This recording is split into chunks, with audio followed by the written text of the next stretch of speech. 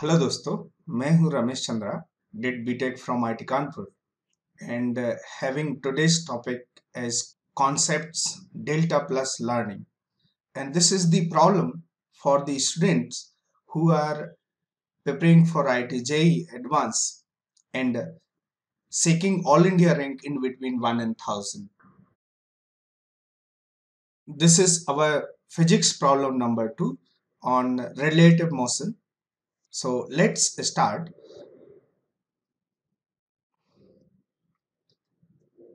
Here is the question.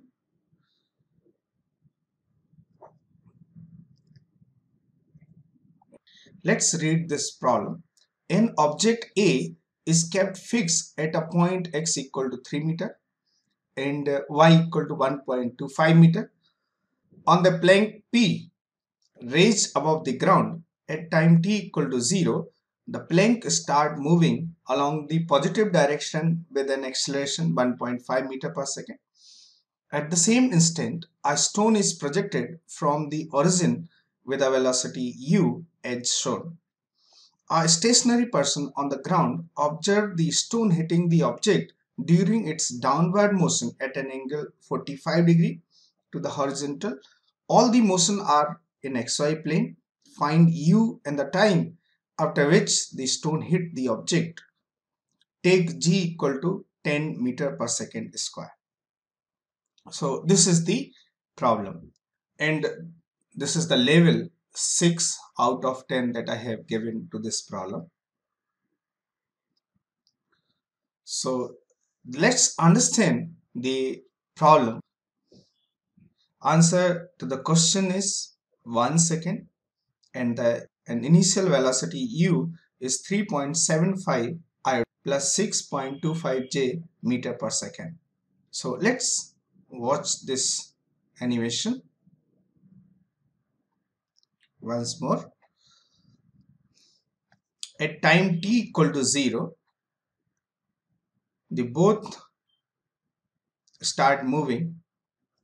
The plank start moving at acceleration 1.5 meter per second square, and the projectile at an angle, some angle, with velocity u. At the time of hitting at t, the projectile hit the plank at an angle 45 degree with positive direction of x-axis in downward motion.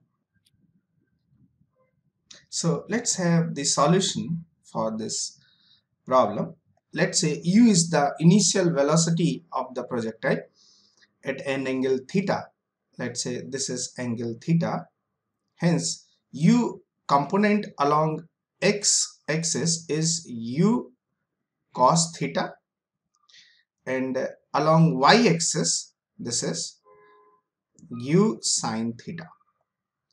So these are the initial velocity component. Let's understand the motion of projectile along x-axis. So the equation along x-axis must be u cos theta into t naught, and that must be equal to the length traversed by the plank, where t naught is the time at which the projectile hit the plank. That is, u cos theta t naught is equal to 3 plus the distance traversed by the plank, the distance traversed by plank, and this distance is 0 half, that is 1.5 a t square, t naught square. So this is the first equation that we get, and if you simplify this, then you will get 3 plus 3 by 4 t naught square, and this is u cos theta t naught, cos theta t naught. So this is the first equation along positive x-axis. Now after t naught, the projectile height must be 1.25 meter. So second equation we can have, that is 1.25 meter, that is s is equal to ut plus half at square, that is ut u is u sine theta t naught ut plus half at square, a is minus 10 t naught square. So 1.25 is equal to u sine theta t naught minus 5 t naught square. So we can have u sine theta t naught as 1.25 plus 5 t naught square. So this is the second equation. Now third equation we will have third equation. The velocity component along positive x-axis and the negative y-axis must be same after t naught time. So there is no acceleration for projectile along x-axis. So the positive x-axis component must be u cos theta, and that must be equal to the negative component, that is mod of negative component is u sine theta minus u plus at, that is minus 10 and t naught. Why we have put mod sign here? Since this is a positive component and this is the negative component, so we need to take positive component. So this implies u cos theta equals 10 t naught minus u sine theta. The first equation that we were getting was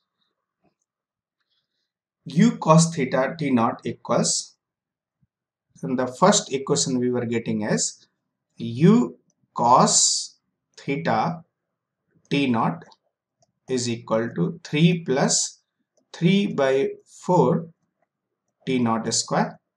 And second equation we were getting, second equation was this much: u sine theta t naught equals 1.25 plus 5 t naught square. U sine theta t naught equals 1.25 plus 5 t naught square. This is the second equation. And third equation we were having for the component balancing, that is u cos theta equals 10 t naught minus u sine theta. So these are the three equations that we need to resolve to find the value of t naught. Now to solve these three equations, you can observe the equation number 1 as u cos theta t naught and second u sine theta t naught, and we can get from here as u cos theta t naught plus u sine theta t naught equals 10 t naught square. If we multiply this equation by t naught, then we will get this equation. So you can observe this equation, and from first and second we will apply the value of u cos theta t naught in this place and u sine theta t naught at this place. So this become 3 plus 3 by 4 t naught square plus 1.25 plus 5 t naught square is equal to 10 t naught square. So from here you can observe one thing is that 3 plus 1.25, that is 4.25, is equal to, we can cancel this 5 t naught square as 5 t naught square, and if we remove if we remove 3 by 4 t naught square, then it becomes 4.25 t naught square. So as you can see, t naught square is equal to 1. So t naught equals 1 second. And that is the answer for the time. And second thing that we need to find is the initial velocity component. Let's say ux and uy. So you can observe that ux is u cos theta and ui is u sin theta. If we put t equal to 1 in this equation, then ux, that is u cos theta, you will get it as 3 plus 3 by 4, that is 3.75.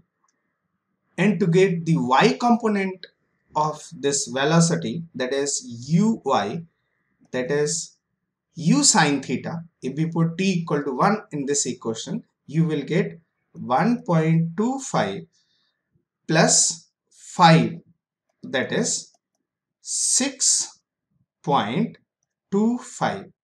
So initial velocity of this projectile must be 3.75 I plus 6.25 J. Hence we get initial velocity, and the time taken by the projectile to hit is 1 second.